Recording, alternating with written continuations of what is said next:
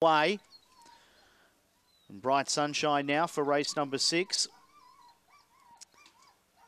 Maximum Bella, start number 67, going for career win number 10. It's your favourite in the red rug. Green light on, about to go racing.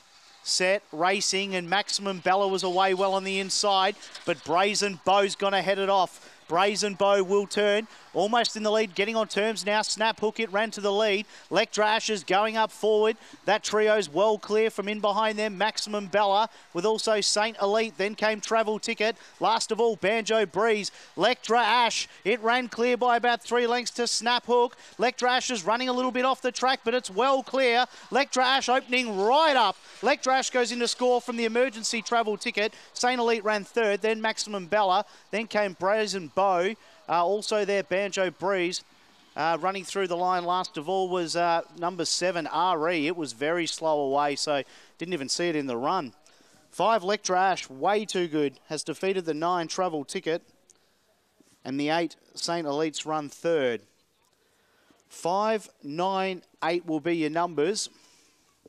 5, 9, 8 here in a time of 30.94. The winner of the 5, Lectra Ash. David Williams, owned by Alan Williams.